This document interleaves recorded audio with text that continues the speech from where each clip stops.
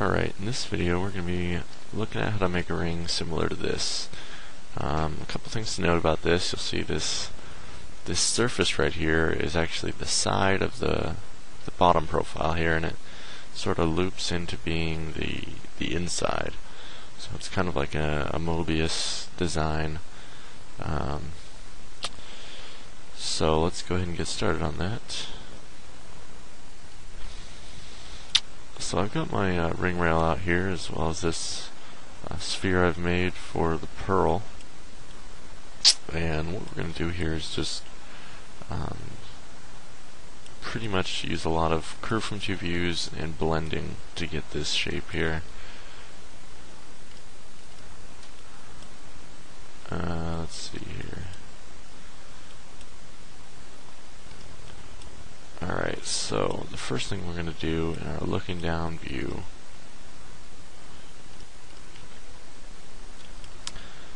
so what we're going to do first is go into our curves menu, and I'm just going to go to a little bit brighter color here, and we're going to draw out some curves for it. So it looks like this design sort of goes from about here, and it kind of wraps around pretty big out here and comes down, and then in our through finger view it looks like it goes something like this, comes down to here. Alright, so these are just some starter curves, and I'm also going to build a profile for the bottom that we can use. So in my looking down view, I'm going to go into my creation layer, and let's say it's about 3 millimeters wide. I'll type 3, hold down shift to go ortho straight out, and then let's see, I'm going to make it about 1.8, and we'll move it in like this. It seems to have this sort of trapezoid shape. Alright, and then I'm just going to mirror this one from the midpoint here and draw a connecting line. That's going to be our profile, and we're going to go transform orient perpendicular to curve, and I'm going to go from the midpoint here, and then I'm going to choose this curve here that we can orient it to, and it is on the inside right now, so we're going to go up and do a Y flip. I'll flip it upside down. I'm just going to put one at the bottom here. Alright, and I believe that kept it in 4 pieces. That's what we want. Alright, so let's go ahead and start making some curves here. I'm going to go ahead and copy this ring rail. I'm going to do a duplicate from the midpoint to this outer area, and then I'm going to split this with a point. Split it at the quads right here, and I'm going to split it at the midpoint down at the bottom. So we'll delete this top half, and I'm going to delete this side as well. So now we've got this here. So we've got some curves set up here, and now let's start doing some curve from two views. So I'm going to go to my curve menu, curve from two views. I'm going to select this rail and this rail. Alright, and that's going to give us this interesting curve here that kind of represents both of them. And now let's go ahead and do some blending. So I'm going to go to blend with handles, select this curve and this curve. Now it looks pretty funky at first, but what I'm going to do is move this end, and I'm going to drag it up here to the quad point. So now you can see it sort of takes this new freeform shape here, and in my through finger view I'm going to go ahead and start pushing and pulling on these handles and see what we can get it to look like.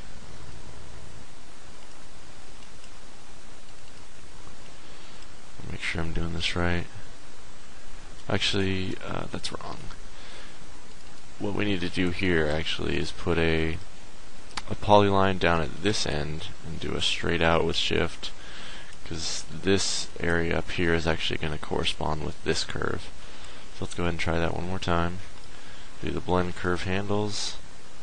And let's drag this guy up to the quad. There we go, that looks better. Now let's start moving this one in and out. Let's see.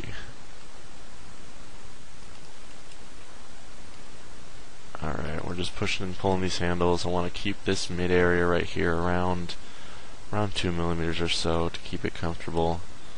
And so I'm just going to keep pushing and pulling these out a little bit until we get something nice here. This looks pretty good so far. So I'm going to hit OK. And you'll notice this other curve disappeared. What was happening there is I used blend with handles. And actually, let me just show you that again. We'll undo that. And we'll do blend with handles from this curve to this curve. We're going to move one endpoint up to the quad. And up here in the command line, you'll see we've got some options. Right now I have trim set to yes. So because I moved this endpoint of where it's going to be blending, once it finishes, it's going to cut this line and delete this part and trim it off. And there's also join. You can set it so that it'll join these two curves once they're done, but I'm just going to throw this curve down here away so we don't need to. Let's go ahead and get back to these handles here. Trying to keep a nice even shape along here. Let's bring this in a little bit more.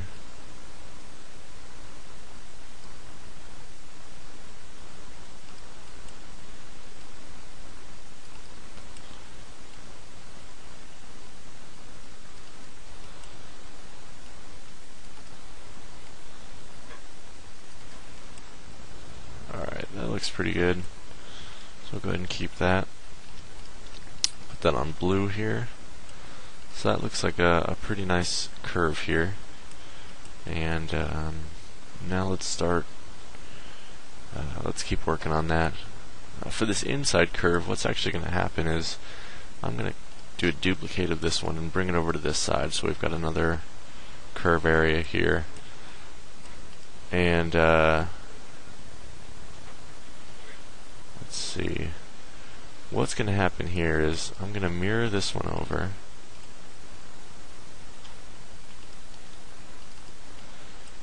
And then I'm going to blend this curve to this curve, because that's how it appears in the picture for this Mobius type design.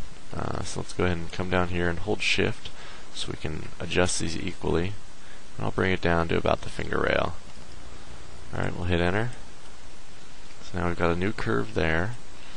And then to finish up this curve back right here, I'm going to go ahead and mirror this one as well. I'm going to mirror from F4. And oops. And now you'll see we have it right up here. So let me go ahead and hide this center one so we can see what we're working with.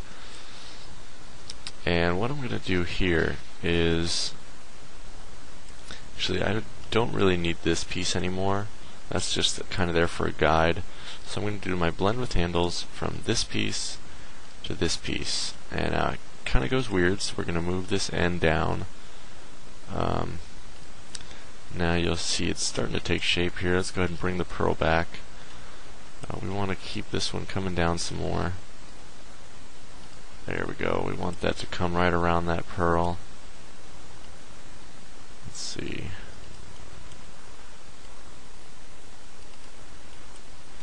Bring this down a little bit.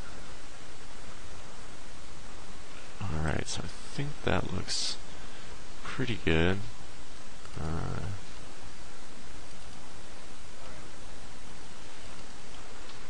We're just going to start pushing and pulling these a little bit more.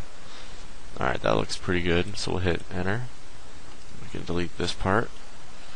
Alright, so now we've got the start of our ring here.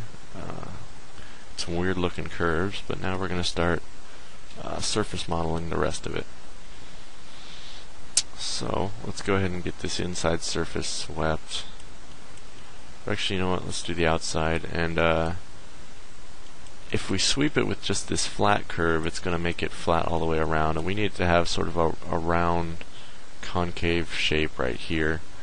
So let's go ahead and hide this ball, and we're going to put some points out here. I'm going to use my curve point tool, one right here and one right here. So now I'm going to go into my side view and use the arc direction